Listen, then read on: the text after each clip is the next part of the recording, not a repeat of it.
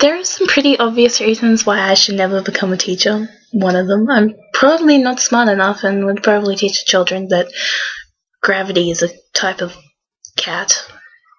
Could probably name your cat Gravity. I don't know. They always land on their feet. Anyway, another reason is that I would purposely teach them something completely wrong just to mess with them. Like, you know how we're grown up, and we've grown up with people telling us that this is blue.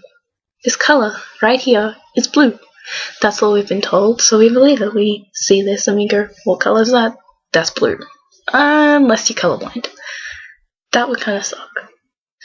But anyway, people who aren't colourblind, grown up, this is blue. And this is yellow. But what if we switched them around? What if we said, this colour's blue, and this one's yellow?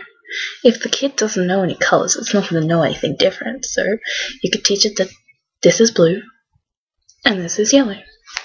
It would still be the exact same object, in the exact same colour to all of us. It would just have a different name. You could make the sky green, and the grass blue.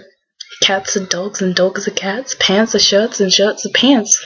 You could just mess with a kid. I think that's one reason why I would make a terrible teacher. I think another is that I don't like children. I hate drama with children. How stupidly they do things. Like, being near preschool and listening to these children, they say things like, look, I can put my arm in this thing. Look, I'll do it for you. Yeah, that's a great idea. Put your arm in there, kid. Yeah, let's see how far that gets you in life. Well, I guess in some, I don't know, occupation that could help. Put your arm down a cow's ass to see if it's pregnant. Vagina, ass, I don't really know. I don't think a baby will come out of a cow's ass though.